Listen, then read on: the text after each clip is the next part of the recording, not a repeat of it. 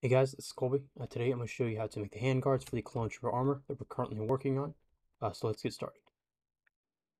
So this is probably the easiest piece to make out of the entire set of armor that we have. Basically, to get started, just go ahead and go to front view and go to side view. We'll be using side view and front view pretty much for the whole video.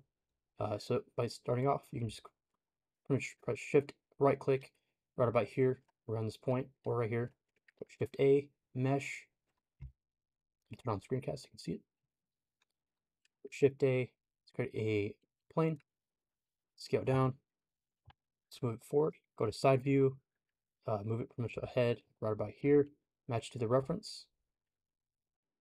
Now I'm going to scroll out and scroll out of front and side view and just scale this whole piece down.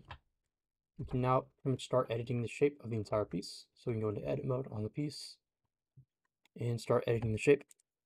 So I'm just going to start with side view first.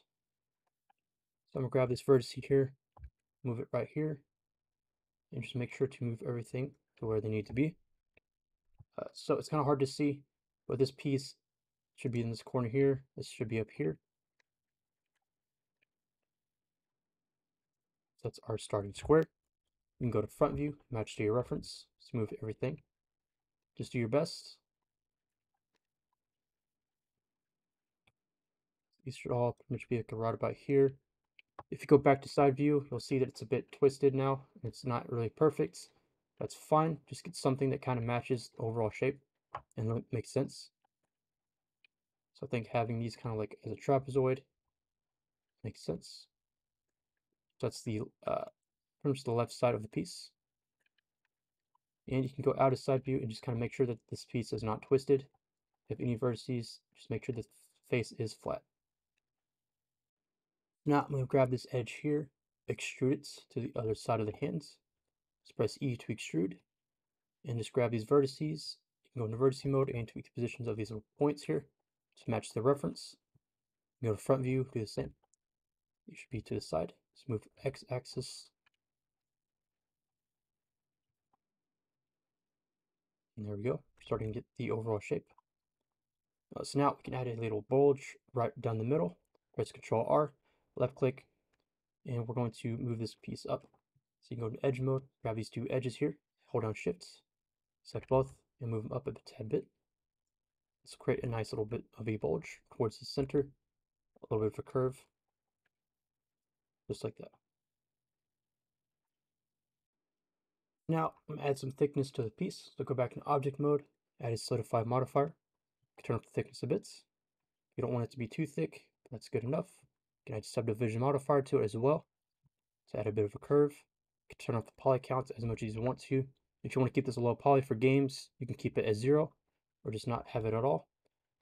Basically, the more high poly it gets, the harder it'll be to load into another program or just take it more data. But I'm going to add subdivision, turn up the poly count a bit. So I'm just going to use this inside Blender. I'm going to shade smooth, so right click on the piece, shade smooth. So now we need to sharpen up some of the edges here. Go into edit mode, add edge group right here, Control R, left click, move your mouse outward, Control R, pinch one more time towards this end here. And so now we have a fully kind of like angular piece that'll wrap around the hand. At this point, we're basically done with the piece, but I'm gonna move it over to my Basemesh to match to the actual piece itself. I already have one set up, so I'm gonna go ahead and delete that for the moment. I'm gonna move this into position. I can rotate it to match it to the actual piece of the hand. Looks pretty good.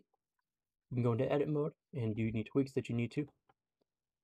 So here I might move this side a little bit outward, grab these twos and just kind of move them.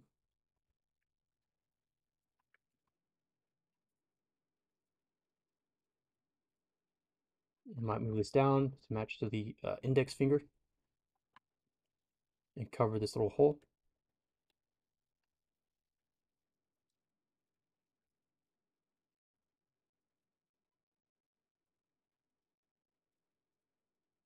Basically from here you're just tweaking the position of the piece to match the base mesh that you have. At this point, I'm probably just going to keep my modifiers for future use, but you can go ahead and apply if you would like to finalize this piece. Just apply, just press this button here, and just mirror it across the base mesh, add mirror modifier, and set the target as base mesh. Now mirror it across to the other side. You could also apply, but for now, I'm just going to keep mirror modifier on because I'm just using this base mesh as a placeholder. Alright guys, that's the end of this video. If you have any questions, just leave a comment down below. I'll try my best to answer them. Next time, we'll be making the belly piece for the armor here. Wraps around the waist, so stay tuned for that. But other than that, I hope y'all guys found this video useful, and see you guys next time.